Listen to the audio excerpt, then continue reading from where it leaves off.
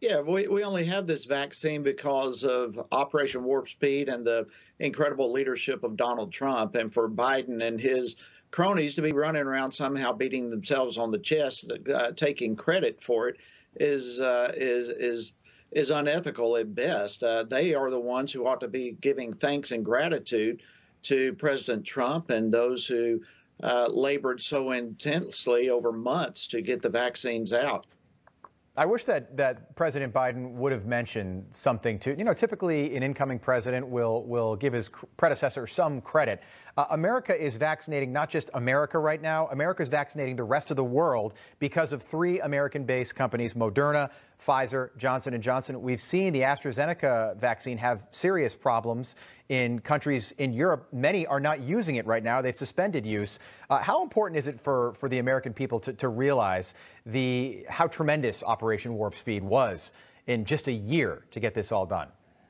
Yeah, I mean, it's absolutely stunning when you look back at this. We've never had such speed to come up and deal with a pandemic like this. Of course, most of us have never lived through a pandemic to begin with, but when there is something like this, typically it takes years and years and years to develop a vaccine, sometimes even longer than that. And to be able to come up with, in less than a year, three different companies that are providing vaccines to the American people and the entire world is absolutely stunning. It is one of the greatest medical feats in the history of our country, I would think it would be fair to say.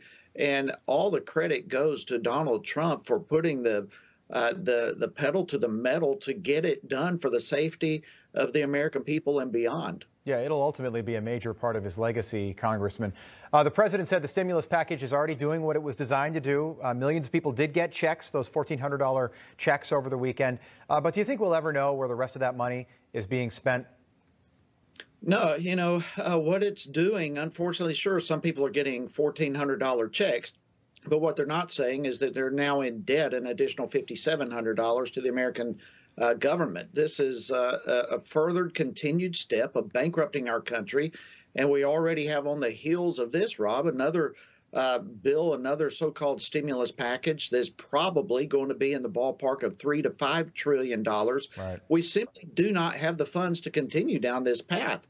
And so it's very frightening. It's disturbing. And I'm hearing it from people in my district just last night at a meeting with a group of folks. They're just deeply concerned with the just undisciplined spending that we are watching here in just a few months of this administration. Yeah, I'm with you here. It's not like it's a minor bill where we're trying to rename a post office or something. It is the largest spending bill and the most progressive bill in U.S. history, and not a single hearing was ever held on what's inside the bill. Here's President Biden yesterday promising people vaccine shots and maybe cash payments. He sounded confused, but I want to get your reaction. Take a listen. We're just days away from 100 million shots and millions in the arms of millions of Americans. That's the way.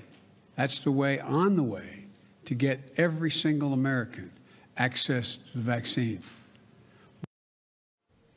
Any idea what the president was trying to get at there?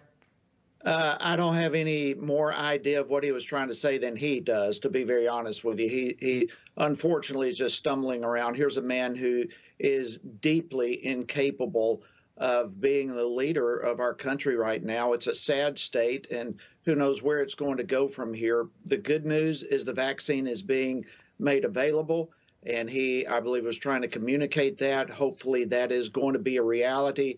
But the fact of his mental capacity is likewise very, very disturbing as well it should be to our entire nation right now. Well, I think it's affecting his entire administration.